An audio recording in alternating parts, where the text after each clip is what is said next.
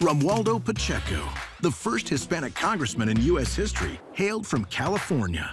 But even after he was elected, Pacheco had to keep fighting to represent his community.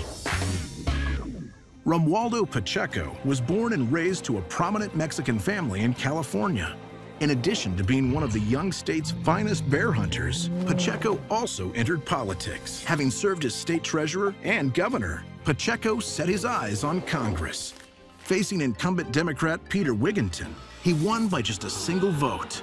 Pacheco arrived in Washington ready to serve, but Wigginton disputed the results of the election and successfully had Pacheco removed from office. Undeterred, Pacheco ran again the next election, finally taking the seat outright. He served 2 terms representing his majority Hispanic American district, giving a full voice to his community on Capitol Hill for the first time.